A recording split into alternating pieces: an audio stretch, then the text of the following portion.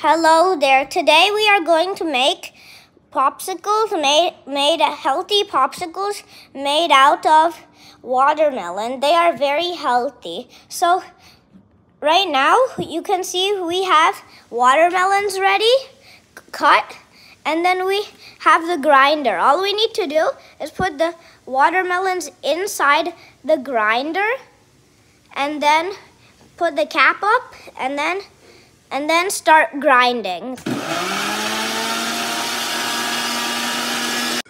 That was loud. So now we take out the watermelons and then we have these popsicle holders.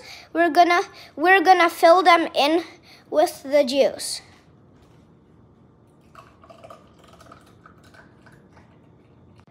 Now we have to cap up. Next step, we have to cap them. This is a new video. Please like it.